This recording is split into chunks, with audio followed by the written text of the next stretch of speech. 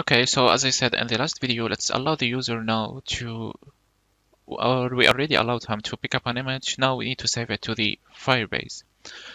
For that, I will explain you how we will do it.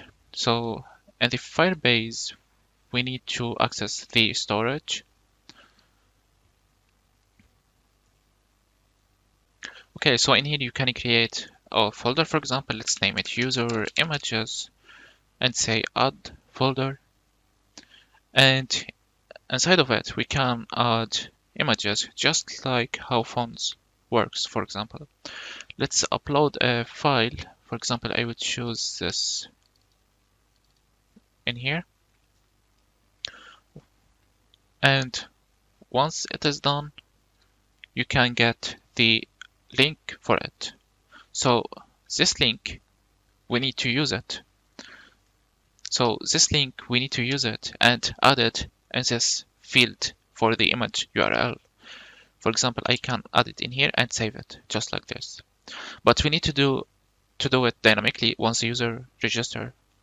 So let's start implementing it. But first, I will delete this collection. And I will remove the accounts from the authentication so I can use them again. And I will delete this folder also. So I will select it and delete it just like this. Now I cleared everything and we can try again.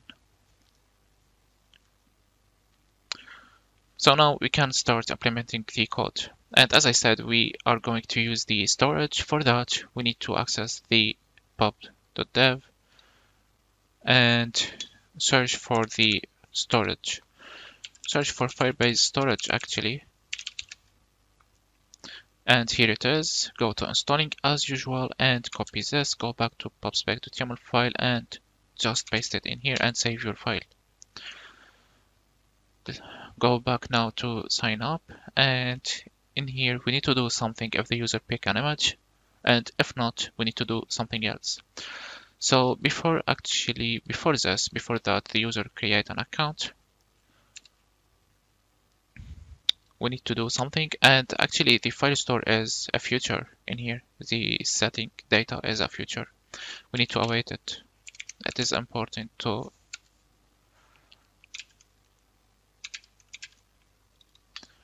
we need to await it, and it is important to we need to await it, and actually this is very important to handle the errors.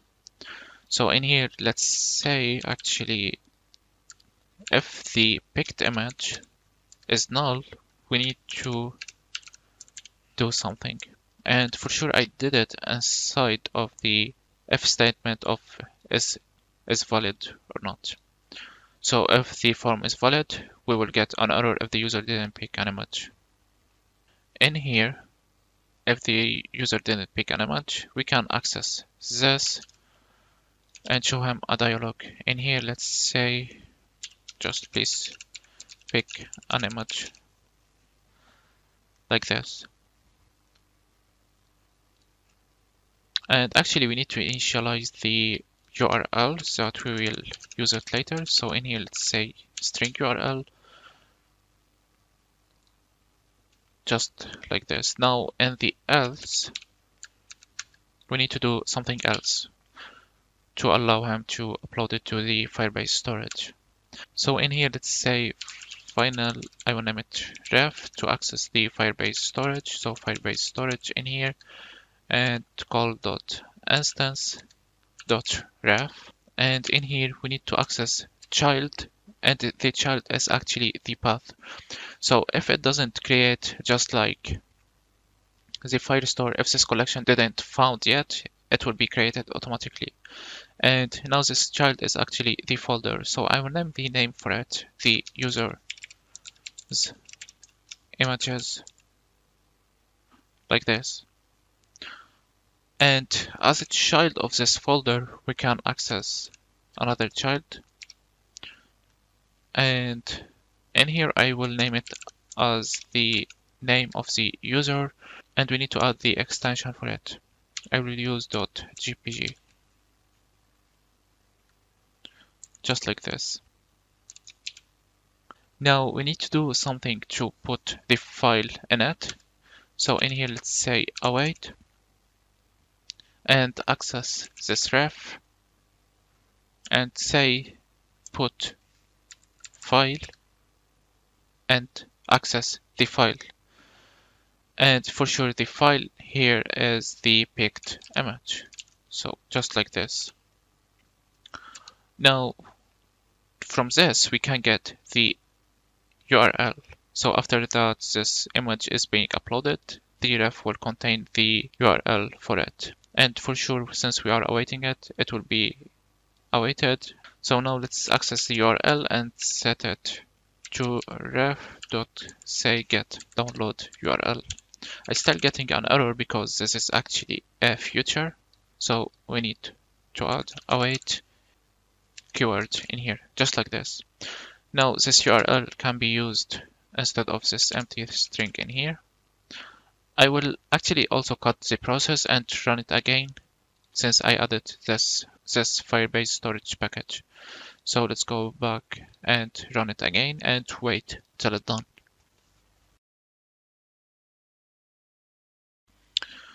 Great, so now the process is done and let's give it a try.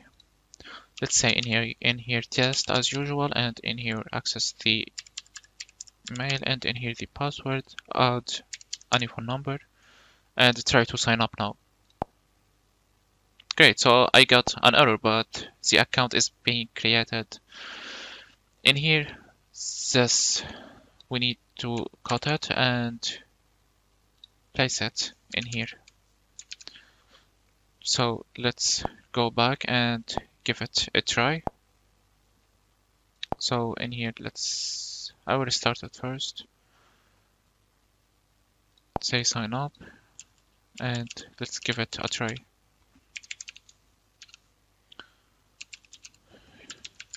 .com and say the password, give anything and try to sign up now.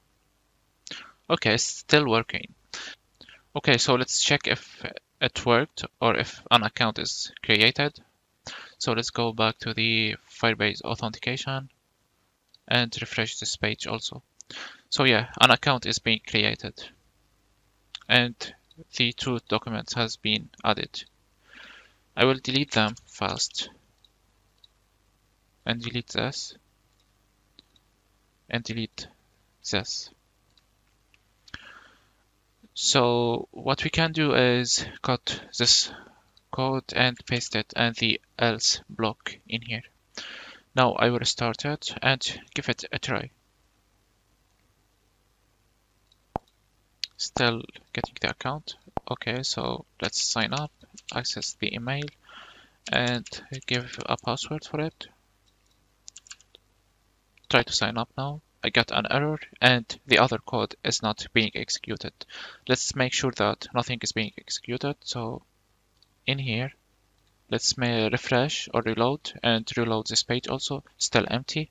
And in here, still empty. Okay, so let's add any image.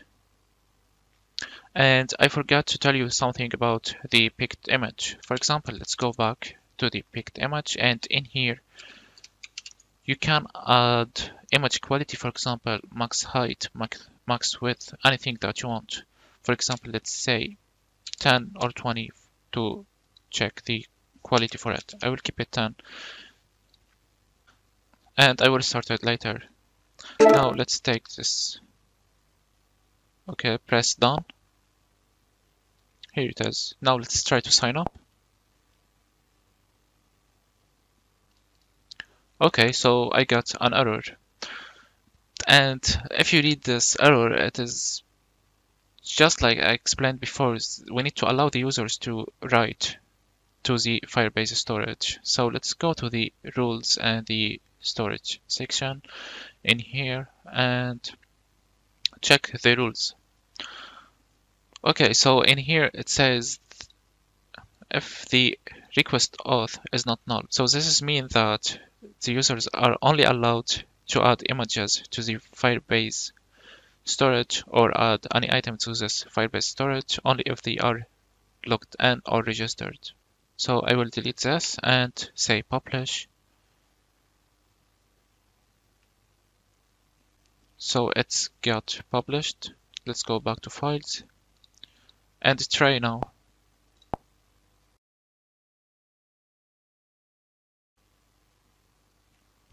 Okay, so now it is done. Let's go to this page. Everything is working fine. And in here, nice, it's being added to the Firebase storage. Let's check the Cloud Firestore and let's check the authentication. So in this authentication tab, I got this test that I used it. And the Cloud Firestore, I got the user ID, which is the info that I just added them. And in the Firebase storage, let's check the image. Okay, so I got no file added in here. So we might got an error. I'll make sure of it. Okay, so I find out that everything is working fine and we just need to access the storage. We are inside a file in here. That's why we don't get an image. And actually, here's the image that I added already. And in the Cloud Firestore, here's the Firebase storage. So I will delete now everything and make sure that everything is working fine. Let's access this tab and delete everything. And I will delete this also. Reload and reload and reload. Let's restart the application again. Try to log out and now register. So let's say testers and say testers in here at gmail.com. Add a password and a phone number. Pick an image and try to sign up. I'm getting no errors in the console, so everything must work very well. So an account is being created and still waiting until the image is being uploaded. So let's restart it now. So press on it. Here it is, the user images, which is we create its name from here. So here it is, user images. Actually, I will change it to capital I. And the full name, let's check the image in here. So here it is as testers, because I chose the image to be as the name of the user and with this extension. So here it is, .jpg. And let's go back to the Cloud Firestore and reload those two pages. So great, so here's the URL. Let's copy it and make sure that this is the right image. So here it is. And as you can see, the quality of the image is not so good since I changed the image quality from the picked image method. So where it is, so yeah, here it is.